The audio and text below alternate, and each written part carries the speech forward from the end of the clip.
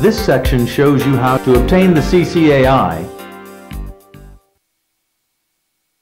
from density corrected to 15 degrees Celsius in vacuo. Let's advance to Mode 2. Select the oil viscosity in centistokes at 50 degrees Celsius from the viscometer, using the keys as before. Otherwise, use the default viscosity, which is 280. Go to Mode 3, where the CCAI value is now displayed. The Mode key can be used to carry out repeat calculations. Incidentally, oil viscosity is usually entered in centistokes at 50 degrees Celsius, as in the test we have just done. However, if you have viscosity in centipoise, hold down the speed key in Mode 2, then enter as normal. Press Return to show the reading converted to centistokes.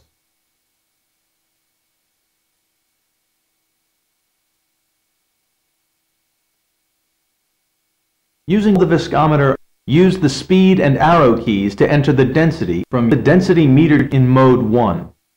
You can move between corrected and uncorrected density by using the Return key. In Mode 3, display the last recorded viscosity. This can be altered using the speed and arrow keys. Go to Mode 4 to display the CCAI.